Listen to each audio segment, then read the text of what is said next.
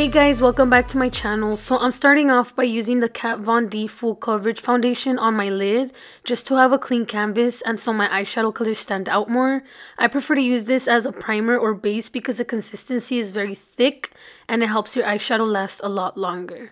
I'm going to be using the palette Bling Boss from the Morphe by Jaclyn Hill Vault collection, and I'm using the shade Hush Hush first as a transition shade.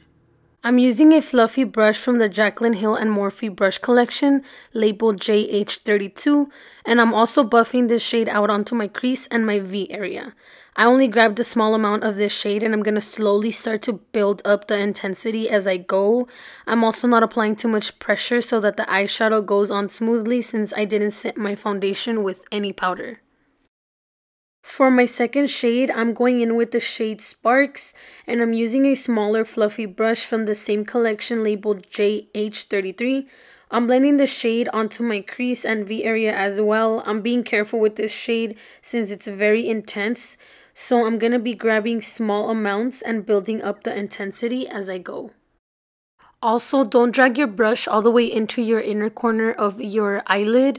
We're only going to be keeping this on the center and on our outer V area. Now I'm going back in with the brush JH32, and without grabbing any product whatsoever, just with whatever's left over, I'm going to blend these two colors together just so that it can give us a smokier effect. Now I'm going in with the shade Rockstar, which is a much darker eyeshadow color, and I'm using a pencil brush from Jessup Beauty number 219. This is a smaller brush which helps us get very deep into our crease. So I'm going to be applying this on my crease and outer V area. This is going to make the transition look smoky and smooth. It's what I call my in-between shade. That's going to help the light purple on top blend in with the darker color I'm about to apply on the bottom. After I built up the color, I'm going back in with the brush JH33 to blend all the shades together just to make sure that there's no fallout and so that this look continues to look smoky. The next color I'm using is called Mystic, and this is probably the darkest shade I'm going to be applying. I'm using the brush JH40 from that same collection, and I'm going to be blending this onto my crease and V area. This is one of my favorite brushes. It really allows me to go into all of those small areas where it has to be very precise and very deep and dark. This helps me really get in there onto my crease. Since this color is very dark and comes on a little bit patchy, I'm going to apply small amounts and blend it multiple times until I get the whole area covered. I kind of hate that about these shades. These dark shades are usually like that.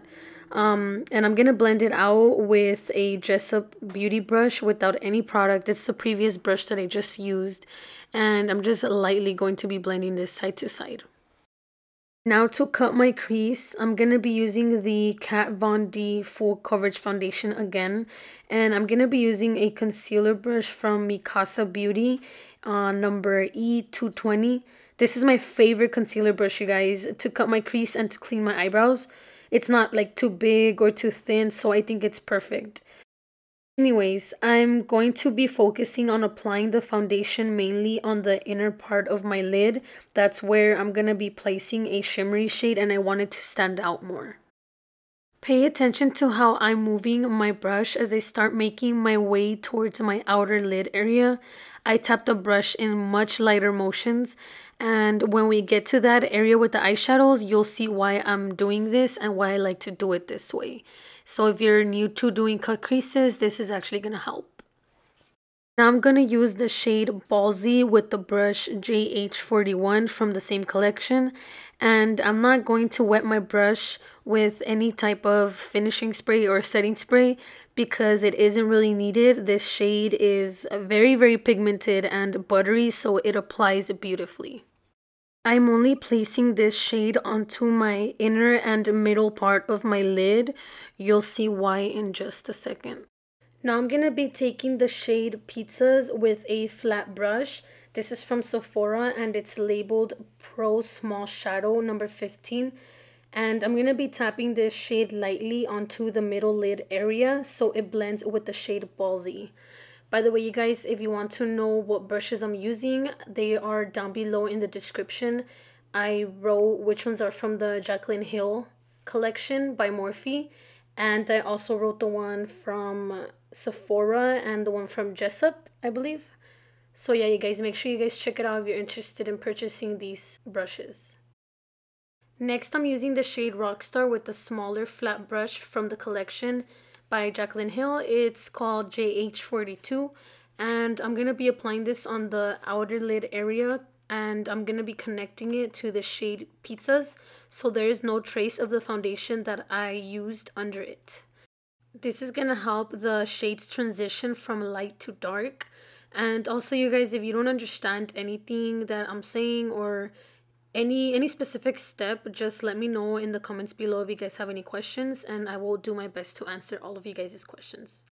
Once this look is complete, you guys are gonna see how good it looks when you apply the eyeliner and the lashes. Right now it seems kind of messy and weird, but it'll get better, I promise. Now I'm gonna be going back in with the shade Mystic using the brush JH40 again, and I'm applying the shade onto my V area, connecting it to the shade Rockstar so that there's no trace of the foundation I used under.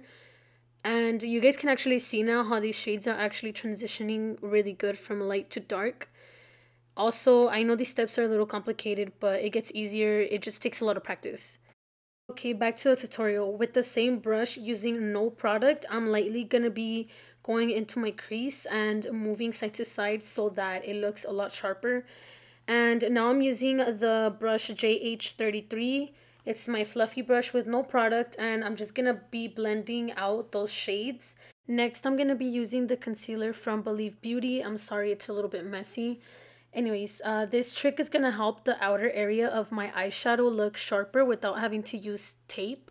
So I'm gonna show you guys step by step how to do this. So using the same little stick that the concealer has, I'm gonna be carefully dragging this upwards to give it a extra sharp cat eye effect. And I'm gonna be using my beauty sponge. This is from InStylish. If you guys are interested, I have it linked down below. And I'm gonna smoothen up my concealer so that it blends with my foundation and there is no trace of that extra eyeshadow on the sides. Now I'm going in with my favorite mascara. This is from Too Faced. It's called Better Than Sex. Those of you that are subscribed know that this is my favorite mascara. And I'm only applying a couple of coats because I'm going to be applying some false lashes in a bit. But first, I'm going to be going in with my liner from Italia Deluxe. And I'm only going to be applying this on my lash line. And I'm not going to be creating a wing for this look. But I am going to be going over this with the Italia Deluxe liquid eyeliner. And like I said, no wing. I'm just going to be applying this so that my lashes can sit on it. I'm only doing this so that the lash line isn't really obvious that it's there. And because these are very dramatic eyelashes, I don't want them to look too obvious and too fake. So these are actually from KJ Lashes. If you guys are interested, you guys can use the discount code Emily15. And I believe she sends something for free with the purchase of these eyelashes. And they're only $7, you guys. They're very affordable. This is what they look like. These are in the style Dream Angel. So yeah, guys, down in the details below, you guys can see the website for them. And if you're interested in knowing, the glue that I'm using is called Duo Glue. And I like this glue because it dries out really fast and it's clear and I have never had any issues with it.